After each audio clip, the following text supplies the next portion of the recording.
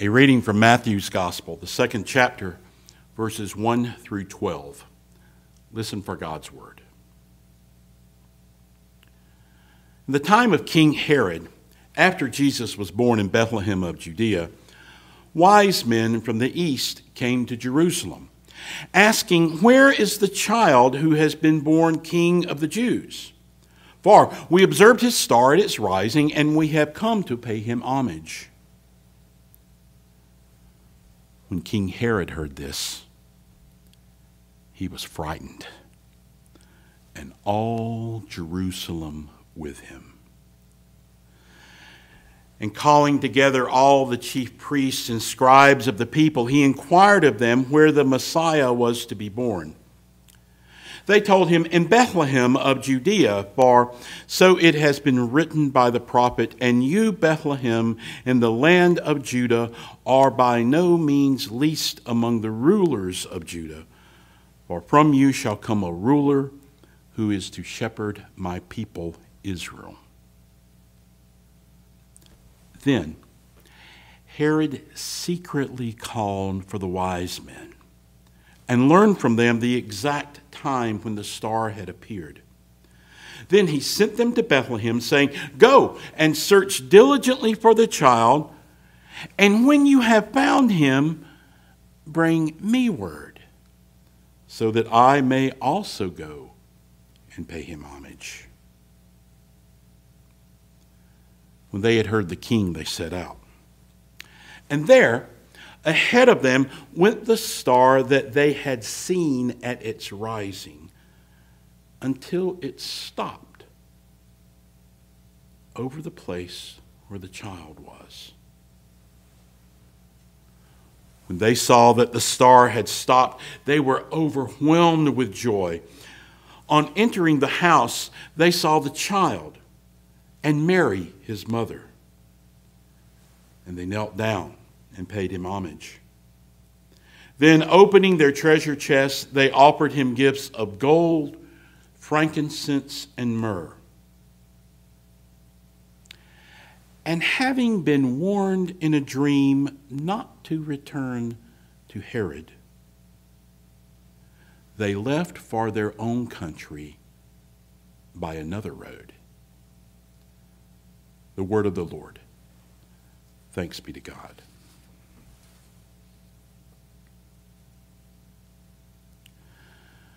Does Epiphany end the Christmas season with an exclamation point or a question mark?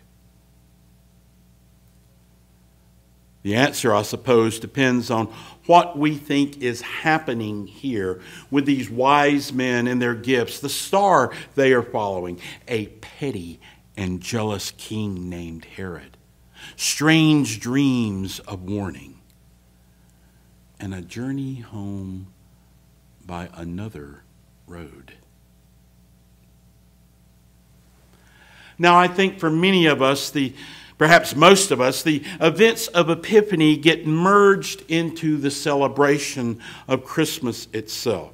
The wise men, the gold, frankincense, and myrrh are actually the final scene in the Christmas drama, the last act of the play. A number of years ago, I went to see the Christmas Spectacular at Radio City Music Hall in New York. If you have never been, I highly recommend it. It's one of those delightfully warm and perhaps even pleasantly tacky Christmas celebrations that seem to somehow be able to bring together a little bit of everything for everybody. The conclusion of the show is the most dramatic part. A narrator reads a story called "This Solitary Life," and there is a marvelous procession of shepherds and angels and wise men all coming forward to pay homage to the newborn king. Now, it was a big production. It was quite showy. But in some ways, it reminded me of the Christmas pageants we used to have in the little Presbyterian church I grew up in just north of Spartanburg, South Carolina. The children were the actors, of course. And we would begin the chaotic practices several weeks before Christmas. Now, the smaller children would be assigned the role of the animals, mostly cattle and sheep. And all they really had to do was stand around the manger scene or hang out with the shepherds. The next oldest group of children would be the shepherds themselves. They had no lines, but they did have to at least look interested when the angel came and spoke to them, as well as be able to move in some sort of coherent fashion from the field, which is over to the right of the sanctuary, to the manger, which of course was right there in the middle in front of the pulpit. The remaining parts were reserved for the older kids. There was Mary and Joseph, who really didn't have to say a lot, but did have to be able to sit still at the manger for a good while. Incidentally, baby Jesus was always a doll. There was the angel who actually had the most lines, the part about, "Fear not, for I bring you good news of great joy," and so on. And then there were the wise men who had to say in unison, "Where is he who is born King of the Jews? For we have seen his star in the east and have come to worship him." And then they had to move over, bow before the manger, and present their gifts. Now, that was the big moment, of course. Because the arrival of the wise men, just like at Radio City Music Hall, meant that the play was building to its climax. At that point, we would all stand up and sing something like, "Oh, come all ye faithful," and then we would go down to the basement for fellowship and snacks. Now, these type of celebrations like the one at Radio City or even the one in that little church in which I grew up, I'll answer my opening question by saying most emphatically that Epiphany ends the Christmas season with an exclamation point. The Prince of Peace is here. The King of Kings has arrived. The angels have appeared. The shepherds have visited. And even a bunch of truth seekers have shown up all the way from Mesopotamia, bringing expensive gifts to pay homage to Emmanuel, God with us. So yes, when we think about it that way, Epiphany is the exclamation point for Christmas. But frankly, I have my doubts about that conclusion. I have my doubts because of the way this passage ends. Think about it. These wise men have been studying the stars for years, looking for a sign. And finally, they get it. And while the Bible doesn't exactly tell us this, it kind of hints about it. But tradition has held that they journeyed for at least 2 years seeking this child, a child whose birth had been prophesied about in a faith tradition completely different from their own. Finally, after all of this study, after this long and arduous journey, they get to their destination, they drop off their gifts, and then they head right back home by another road. All of that study, all of that travel, and they stay for 5 minutes, mount their camels, and go back. You know, that hardly sounds like an exclamation point to me. In fact, it sounds a lot more like a question mark. And I am left with a lot of questions myself. Why didn't they stay longer? Did their visit make any difference in their lives?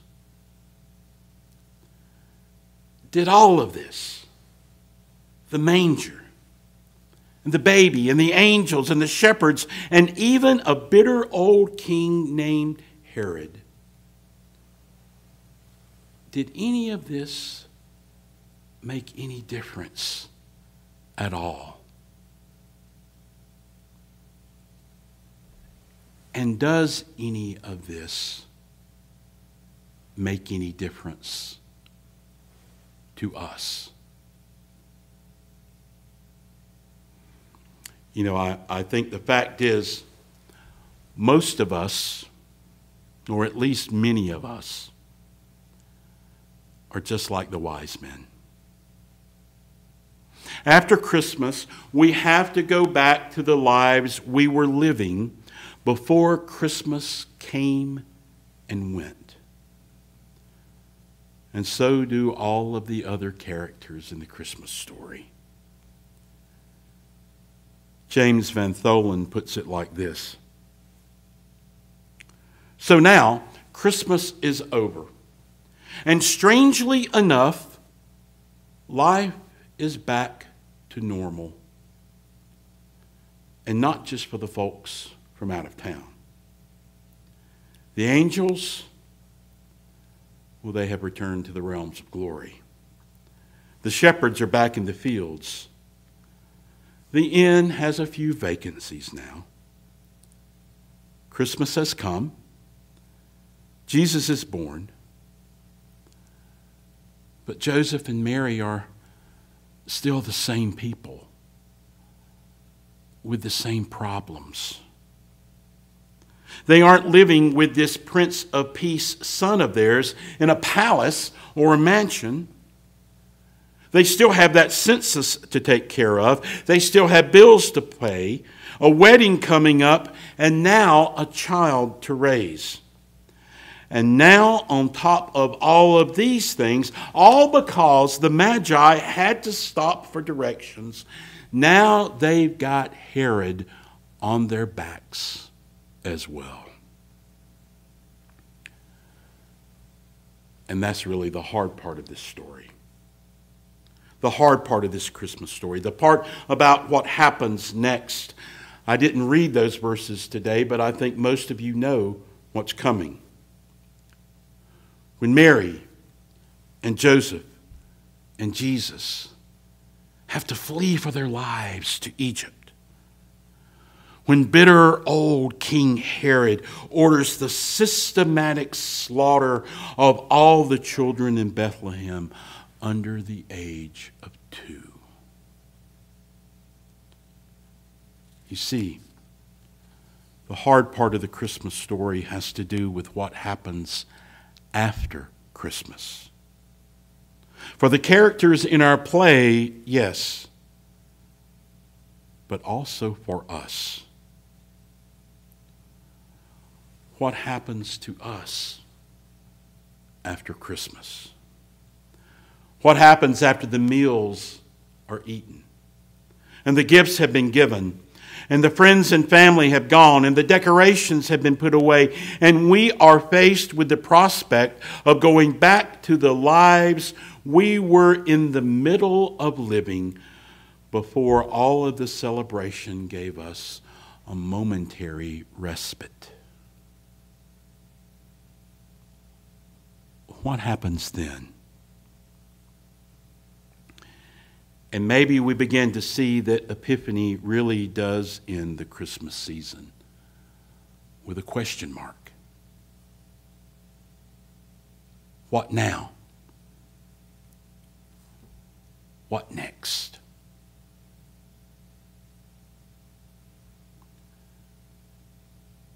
What is our answer?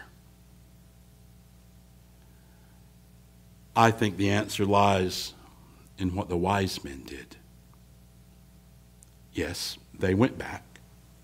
Yes, they went back to their lives, but note this. They went back by another road. Did you notice that? They went back by another road. You see, no matter what romantic or sentimental notions we might have about Christmas, the truth is that when it is over, we do have to go back to the world and back to our lives. But because of Christmas, we go back with a question in our hearts. And it is this: do we go back by the path we have walked before, or do we go back by another road? Herod, of course, chose the same road he had been walking. Threatened by Jesus' claim to authority, he chose to do everything he could do to wipe out any chance of Jesus making a difference. Instead of choosing to bow down and worship this new king, he chose to try and kill him.